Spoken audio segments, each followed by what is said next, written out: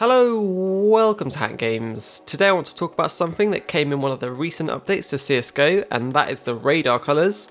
Not many people know about this feature, but you can actually set your preferred colour in console using one of the new commands. This isn't much use if you're just solo queuing, but for teams it's a really useful thing to know. So if each and every team member puts in their preferred colour, you'll get that exact colour every time you play with one another. This can help not just your caller, but everyone in the team distinguish who is a certain colour on the radar, as it is consistent all the time. This may help in the middle of rounds where things are a bit chaotic and you can take less than a second to realise who is with you in a certain area of the map. So to set your preferred colour, simply input one of the following commands into console.